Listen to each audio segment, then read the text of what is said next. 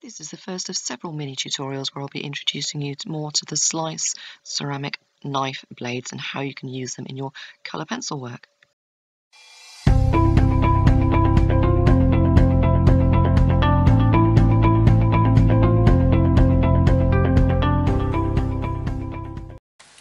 Okay, some of you will know that I've been sent, this is just a couple of them, I've been sent some lovely blades and knives by the founder of The Slice, who creates and design these ceramic safety knives. They saw one of my videos online and really liked it and just wanted to get in touch to see if there was any other way that they could help me with, with using the products within the art world, really, because obviously they design these mainly for industry, for safety measures, and they're sold in bulk to industries. So it's not really something I don't think they thought of as artists using them. So what I'm going to do, I'm working on this cat at the moment, and I want to just, I've used, it's just pan pastel down on here, and I've used a small eraser, a mono eraser, so far, just to start flicking through and creating, lifting off the pan pastel to create some of this texture. Now I'm just looking at a couple of these knives that they've sent me, and I'm just going to try to decide which one I might have a try with. Textured control grip, because this is my original. Obviously I've got already blades here, she says. I did have them to hand. This is one blade that I've got. This is a really fine one by Slice. You can see it's really fine, the tip on this, so we can use that later on for really fine texture. And I seem to have put down my, had it here a couple of minutes ago, and as you do, I haven't moved, but it appears to have vanished. So what I'm going to do anyway is just try with one of these. I think, I just want to see what, oh, the Never Lost Cat, that's the difference between this one and this one. So I'm going to crack open this one, which is the Craft Cutter with ceramic blade, and see how we get on with it. Let me just see if I can get into the back without causing too much damage.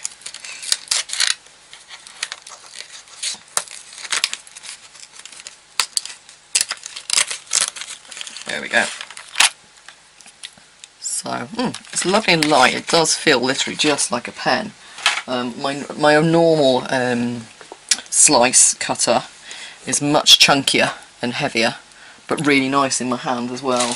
So what I'm going to do is just start to, I don't know, let's pop in some texture.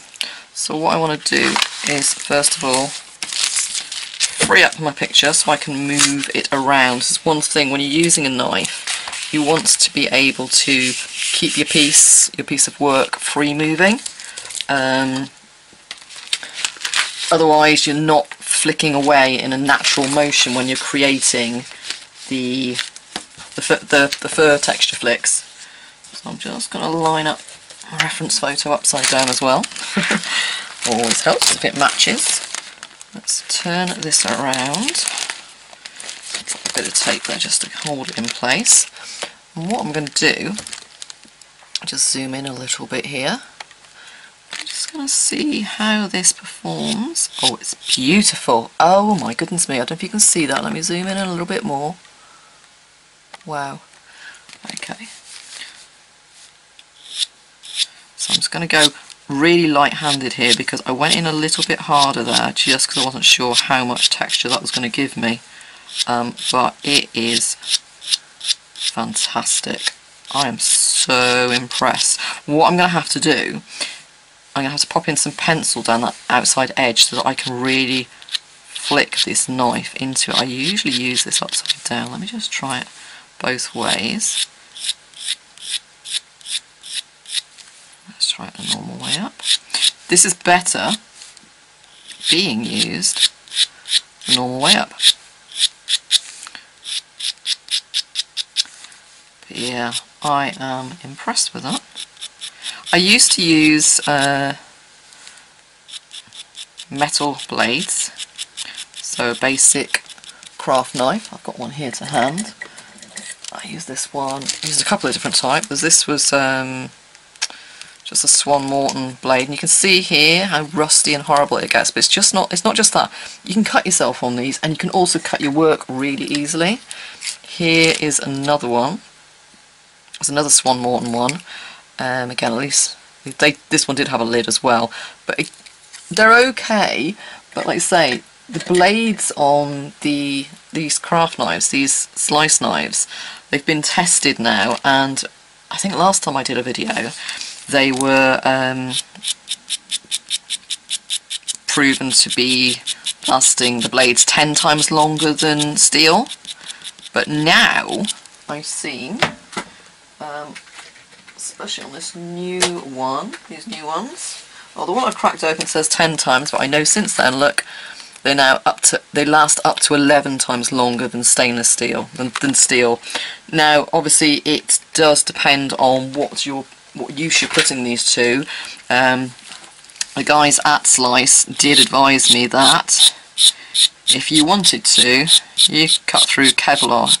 So you can imagine, though, you're going to possibly blunt it a little bit quicker depending on what you use it for. Okay, so what I'm doing here, for those that are following the actual tutorial, is I'm just flicking my eyes backwards and forwards to the reference photo and just starting to create some texture. And what we'll do is we'll go in afterwards with actually using pencil to put down some really fine texture, and then we'll come in with the knife again, because the knife will create finer texture than we can create with any pencil.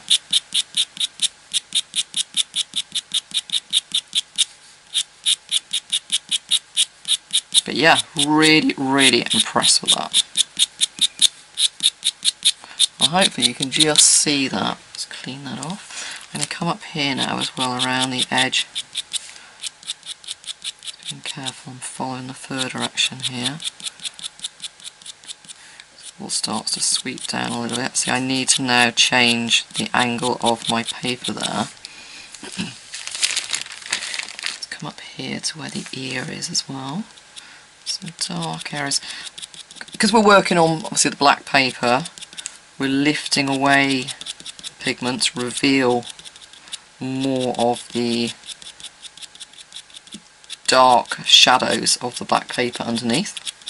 So we've put our light coloured pastel over the top, and then I use the mono eraser to lift off the big amounts of pigment. But now we can use this knife to start to see. Now the whiskers, the little flicks of hair here are white, so I'm not really going to be lifting much out there, but I can look to see where little pockets of shadow are in between the whiskers and the hairs. And same here, if we come up to where the eye is, let me just zoom out, reposition a little bit, and zoom in a tiny bit. Okay, so we can just lift some of this out, but over here then we're going to have whiskers coming in all directions.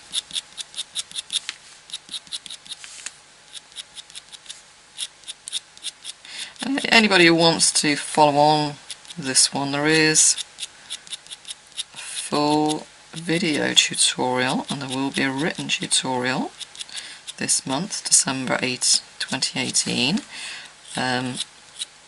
The videos are going to be exclusive over on my teaching channel, where you can become a member and you can access those videos along with all of my other tutorial videos.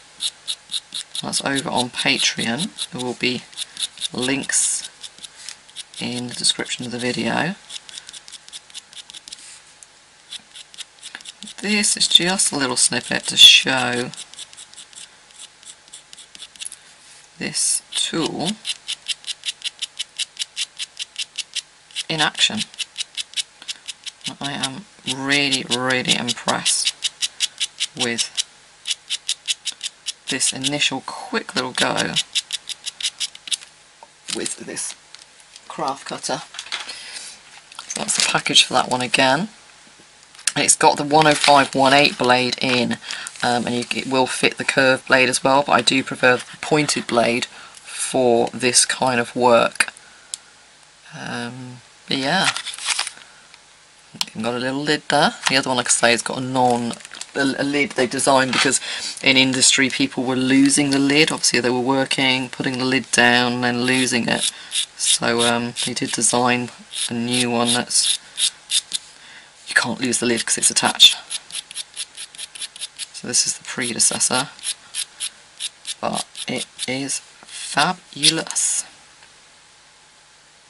Wonderful. Okay, so I'll be doing more of this. This is just a quick little video just to show it working. If you want to see the actual tutorial on creating this cat, please do pop over to my Patreon channel. Thank you very much for watching.